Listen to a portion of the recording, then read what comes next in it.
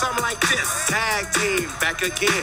Check it, direct it, let's begin. Party on, party people, let me hear some noise. DC's in the house, jump, jump, rejoices. There's a party over here, a party over there. Wave your hands in the air, shake the dairy, yeah.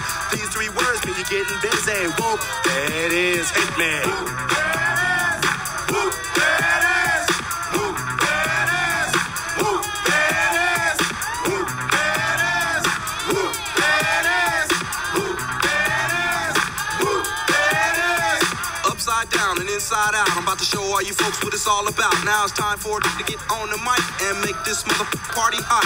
I'm taking it back to the old school, cause I'm an old fool who's so cool. If you wanna get down, I'ma show you the way. There it is, let me hear you say, whoop, there it is. Come on, y'all. Whoop, there it is. A little louder. Whoop, there it is. Come on, y'all. Whoop, there it is. Louder. Whoop, there it is. See Cole, tag team back again for announcements today. Whoop. Today is Friday, May 28th, half day today. Today's a cycle day 5. Before we get going with our announcements, it's going to be a busy one today. Let's rise and recite the Pledge of Allegiance. It's the last Friday. Also. It is the last Friday. Mrs. Williams just told me to say that. Yes. I totally forgot it. Yep. We planned this stuff. Don't worry. Very All good. right. Ready? Here we go. I pledge allegiance to the flag of the United States of America and to the republic for which it stands, one nation, under God, indivisible, with liberty and justice for all. All right. Now for today's weather report, we'll kick it over to Mr. Payne.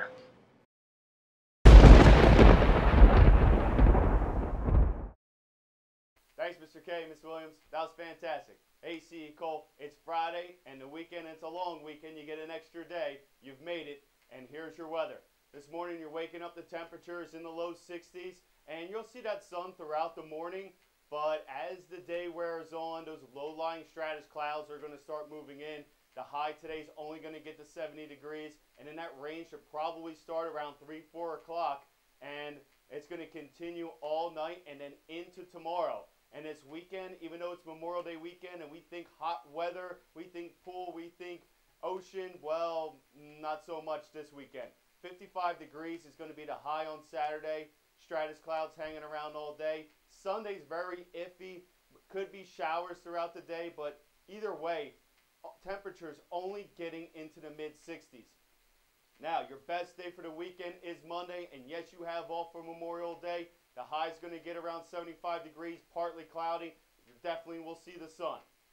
All right, C. Cole, I hope you have a great weekend. Now, we have our special guest is back, our very own veteran from the Air Force, Mr. Fair, 6th grade teacher. Thanks for coming on again, Mr. Fair. You're back. You're welcome. You bet. And now yesterday, boys and girls, teachers, we learned about Mr. Fair. He served in the Air Force. The F-111 is what he flew. He served in Saudi Arabia during the Gulf War. We learned that the temperatures in Saudi Arabia extremely hot in the shade, 97, 98 degrees. And at night it gets very cold. We know that the deserts get very cold because it doesn't absorb all the heat during the day. That sand just reflects it. So once that sun goes down, it gets very cold. All right. Now, Mr. Fair, Saudi Arabia, that's not the only place you've served. Where else have you been? Right. I've been deployed mainly in and out of Europe. We deployed to Turkey several times, to Spain, Italy. We did a lot of flying, of course, around Germany and England as well. And what's the weather like in some of those places? Well, England is pretty much as advertised. It's dreary, it's wet, a very moist climate, a lot of rain. I think Mr. Ango will even back me up on this. When I heard that I was told that England has 2 seasons, July and winter. So that pretty much sums up the weather in England. But it's a challenge also flying above the clouds, below the clouds, using your instruments to get work in on that as well. Germany, same sort of weather. They said about Germany has a little bit more sunshine, but they say something like if you can see the mountains, it's going to rain. But if you can't see the mountains, it's already raining. So pretty much the same type of climate there in Germany as well. Now, Turkey is wonderful. We've deployed to Turkey several times just because the weather was very good for flying. All right. I did not know that. All right. Now, Mr. Fair, you've been in the air. You flew 13 years? Yes. All right. Now, you have to have some probably pretty wild stories. Can you tell us one? Okay, we were just talking about this earlier, and these are not common events, but I do remember 2 times when my plane was actually hit by lightning. One time, shortly after takeoff in England, again, trying to punch through the clouds, climbing out after we took off, and just so happened one of those thunder bumpers lit up our cockpit. It was like a big spark coming out of the cockpit, and then everything was dark. We still had hydraulics, though, which means we had to stick in the rudder so we could still fly. But I remember looking out on the wing and seeing the light still flashing on the wing, so that was a pretty good sign. I thought we'd get our systems back. And we did eventually get most of them back, but again, we had to put the plane on the ground really quickly. A lot of our navigation systems did not return, but again, we just took off, so we were close to the base, and we could put it down. Now, another one I'll tell you, but very briefly, same sort of situation in Spain, where we had 4 jets flying together, and we tried to fit all 4 through a hole in the clouds, maybe made for 1 or 2 of them. Well, again, I didn't see anything. I didn't see the thunderstorm or anything, but we heard a loud bang on the aircraft. And again, everything went dark for just a split second. It came back up, but we had lost one of our generators, which is really not a big deal because we have 4 generators, a lot of redundant systems. But still, we had to head back to the base. Well, since there was 4 of us, one of the other jets volunteered to come back with us, make sure we landed safely, which was good. Well, lo and behold, it seemed like his jet started falling apart as well. I don't know if he was struck by lightning or something as well, but he lost a hydraulic system. And just to simplify things here, we had 2 hydraulic pumps with 2 backups. So he lost 1. So we thought, okay, it's good, we're all headed back together, we'll look out for each other. Well, then he lost the 2nd hydraulic pump. So now all of a sudden, he had a bigger emergency than we did. And as he was rolling out on final, lining up with the runway, he lost the 3rd pump, because there's such a strain on those other pumps when you start losing the hydraulics that everything runs off of 1 or 2 pumps. Now he's down to 1 pump. Fortunately, he was able to land the aircraft. We saw him land, touch down. I thought we were going to see a first time up close and personal ejection from a jet, but fortunately they landed safely. But as they were rolling out of the end of the runway, you saw the back of the airplane, the slabs, we call them the elevators, just sort of droop, which means that that last pump had given out. He had nothing. So we got him back to the base in one piece, which was good, but that'll get your attention in a hurry. I'm sure you need a lot of skill in order to land something like that when you got those types of problems. And that's why we keep training, practice. Exactly. And the weather played a role. Well, Mr. Fair, thank you so much, not only for coming on today, but for your service to our country. Boys and girls, we have Mr. Fair on. It's Memorial Day weekend. It kicks off the patriotic season of summer. Enjoy your weekend. Mr. K, Ms. Williams, back to you. All right. Thank you, Mr. Payne and Mr. Fair. Thank you. More Mr. Fair after that weather report for this weekend, Mr. Payne. But again, not your fault. And thank you, Mr. Fair, again for your service and for making it out of that lightning strike. Holy moly. Yeah, crazy. Yeah, that is. All right, so we're going to jump ahead, and just since Mr. Fair was just talking about his time in the service, I'm going to read a few things. Monday is Memorial Day, and Memorial Day is celebrated to honor and remember all the men and women who died fighting for our country. And these men and women dedicated their lives so we can be a free nation. Some people do get Memorial Day and Veterans Day confused. Veterans Day is a day to honor all the men and women who have served in the U.S. Armed Forces, and Memorial Day is a day to honor those who lost their lives.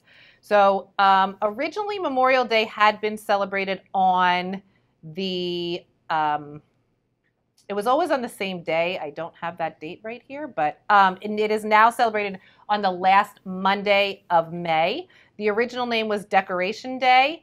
And it was called Decoration Day because family members of fallen soldiers decorated their graves with flowers. On May 11th, 1950, Decoration Day was changed to Memorial Day, and President Richard Nixon declared Memorial Day a federal holiday in 1971. And the official flower of Memorial Day are red poppies, and they hand those out. If we ever have parades again, you would often see those little red flowers handed out. Couple more things for this weekend. Today is Hamburger Day, so maybe if you would have been here today, we would have cooked out hamburgers instead of hot dogs. But you're at home, so make your own hamburgers. Tomorrow, May 29th, I know this is a big holiday for you. You celebrate this every year. Yeah. Yeah. Put a pillow in your fridge day. Oh, how could I forget? Yeah, good thing I reminded you. I gotta get one ready. Cool pillow. Yep. That's how you get them cool. That is. You get it really cold. Really, really cold. In the freezer. Yeah. And Sunday is Macaroon Day. Oh. So if any of you are fans of macaroons, there you go. That's your day to eat them. Yeah. So, well, yeah, definitely. Yeah, we got a lot to get to. For Memorial Day, I want to give a shout out to both my grandparents. Neither of them are alive. My grandfather, Raymond Clawder, served as a heavy machine gunner in World War II, and he earned a Purple Heart for being wounded.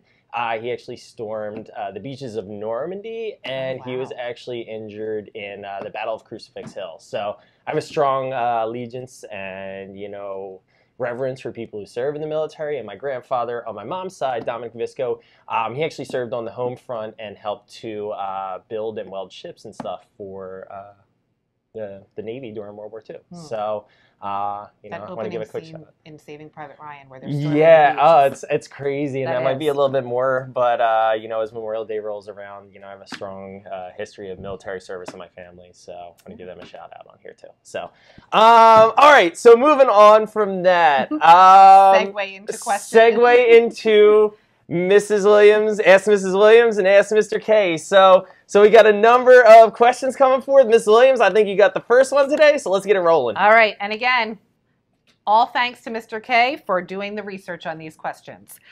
This one comes from Leanna Bartlett, who is in my homeroom. What was the first toy ever made? Among the earliest known toys are small stone and clay balls or marbles. I believe Mrs. McGowan talked about marbles yesterday, how to make them. Marbles were found in a child's grave in Nagata, Egypt, and the date was from 4000 BC. Medieval toys were made of wood and included yo-yos, cup and ball toys, and spinny tops. Awesome. That's cool. Yeah. All right. Take the next one. Yeah. All right. I got the next one. So our next question comes from Miss Delaney Kerrigan, 6th grader from Mrs. Rupert's class. Thanks for your question, Delaney. And she asks, what will we do on the last day of school? Well, boys and girls, as we said during our last announcement, you're probably just going to watch Mrs. Williams and I reenact all of Grease during your morning announcements. Actually, I don't think that's probably planned. We'll probably have lots of fun things planned. You might be doing some stuff within your own classroom or maybe team that your teachers have planned. But most certainly the most important thing on our last day of school is to just celebrate finishing another school year and getting ready for summer and what awaits us for next year. So, good question, Delaney. Speaking of Grease, I made my kids watch it with me last Friday night. How did it go? They told me I was not allowed to recite any lines or sing any of the songs. They're no fun. Did that stick? Or? Nope. I'm so glad. I'm so glad that you didn't listen. Recited just about all of them. Awesome. All right.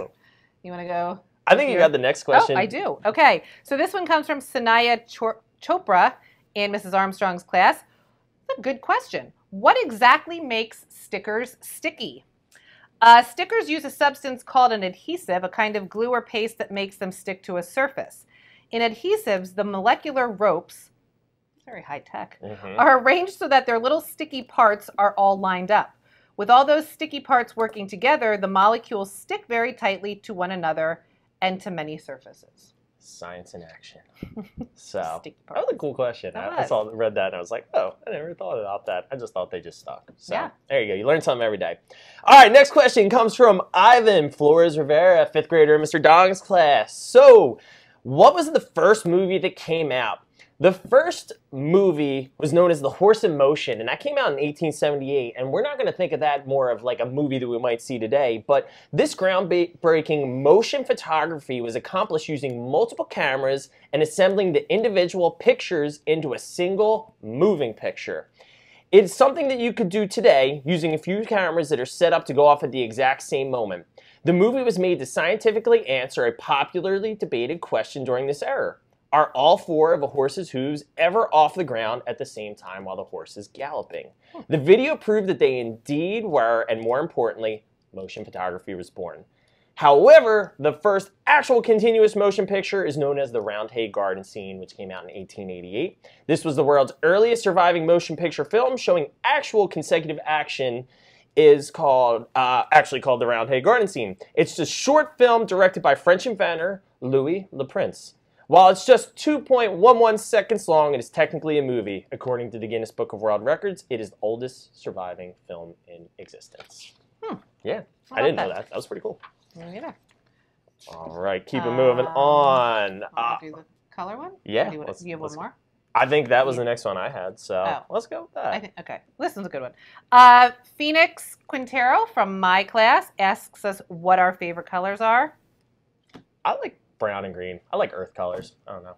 Very, very natural, I guess. How about you, Mrs. Williams? On the opposite end of the spectrum, my favorite color is orange, and so is Jaden, who is in Mrs. Joseph's class. Fourth grade, Jaden Foreman. He wears snazzy little orange Converse sneakers. We have bonded over those. The orange Chucks, classic. So thanks for that question, Phoenix. All right, keep it moving on. We got so many that we had a couple more. The next question. All right, I did a lot of research on this one. I was doing math calculations. Like if you walked by my room, you would have been like, "What are you doing, Mr. K?" This question comes from Miss Lily Malutzi, a fourth grader in Mrs. Barman's classroom, and she asked us the question, are aliens real? So, my response, probably hard to say. However, I did some calculations on some scientific, some astrology, some astronomy, some things like that. So, the proper distance, the distances we measure as a specific time between Earth and the end of our observable universe is 46 billion light years, making the diameter of our observable universe about 93 billion light years, meaning our universe from one end to another is 93 billion light years. So when we think of light years, it's more used as a distance of measurement, okay? So a light year is actually a measurement. So a 1 light year in Earth measurement is 6 trillion miles. That is such a huge number, it is not even funny. So to measure this, I searched up what the longest route is from the east coast to the west coast of our country. The longest route takes 3,527 miles to get from one end of the country to the other. To get to the end of our universe, we would have to travel the equivalent of making, 1,701,162,461 trips from the East Coast to the West Coast. Given that in perspective, there are 100 billion planets in our galaxy, and we are one of 2 trillion galaxies within our universe. So, while we might not have actual hard evidence, it might suggest that there may be other life out there, just given how big our galaxy and our universe is. So that was really a lot to get to that answer. It was. That was a real lot. And believe me, you should have seen me trying to crunch numbers. Math is not my forte either, so I'm probably off somewhere, but I gave it a shot. So, all right. Good question, Lily. And our final question for today comes from Bella Black in 6th grade from Mrs. Freeze's class. How cold is the top of Mount Everest compared to the bottom of it? That's a good question. That is. The Everest summit temperature ranges from an average of -4 degrees Fahrenheit to -31 degrees Fahrenheit. And temperatures range throughout the year from around 22 degrees in the height of summer to as low as -5 degrees in the winter during the day, with the temperatures at night ranging from -15 in the winter to around 4 degrees in the summer months. So I think it's pretty safe to say it is cold whenever you go to Mount Everest. Definitely. 4 degrees sounds about my pillow after National Put Your Pillow in the Fridge Day. I'm at about 4 degrees, so like the base of Mount Everest. So makes for that would be perfect sleeping. Yes. All right, and since it's the last Friday of the month and the last Friday of the year, here are our May Student of the Month recipients. And you will be getting something, this is sponsored by Carvel. All right, here we go. Final one of the year, guys. In the Curran Sola team in 4th grade, Anna Minchuga. Mrs. Lillis's class, Arline Garcia. Mrs. McDevitt's class, Abby Albitz. The Tyson Jessett's team, Alex Pinero Perez. The Barbin and Sharp team, Matthew Mora. The Painter and Cauldron team, Johan Bonilla. And in Miss Anignas' class, Fabiola Echeverria Torres. Again, I'm sorry if I mispronounced your name. Good job, everyone. In 5th grade, from Miss Zuby's class, Eliana Arellano. Miss Sager's class, Maynor Guerra Cesena. In the Snyder and Don class, Anthony Almonte. In the Anton Romiak team, Leah Buchanan. Armstrong Gatone team, Kenley Brill. The Kemmerer Hawes team, Isaac Stout. And in Miss Wenzel's class, Kaylee Rivas. Moving into 6th grade. In the Williams and Fair team, Jason Ron. In Mr. Mann and Mr. Myron's team, Sujeli Escaraja. Bagginsos and Rupert team, Moses Guerrero Sierra. Mr. Rankin's class, Zachary Stout. Mrs. Wallace's class, Merlina Reyes Alvarez. And Miss May's class, Janaya Lynn Santiago. And in the Kapuzinski and Freeze team, Bella Black.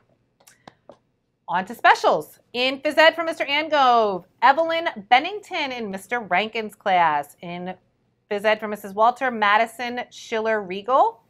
Art for Mrs. McGowan, Mackenzie Bricker in Mrs. Romiak's class. Music for Mr. DeWalt, Austin Yoder in Mr. Sola's class. Music in Mr. Reininger, Emanuela Gayapong in Mrs. Williams' class. Band for Mr. Figueroa, Mary Lou Fry in Mrs. Armstrong's class. In engineering for Miss Nelson, Blake Brady in Mr. Fair's class. In guidance from 6th grade in Mrs. Siegfried, Francisco Taveras, again in Mrs. Williams' class. In 5th grade for Mrs. Botasic, Jasani Cortez. And rounding it out, 4th grade for Mr. K, Vashti Sneed in Mrs. Kerr's class. So congratulations to all of the Student of the Month recipients throughout the year and for your May Student of the Month.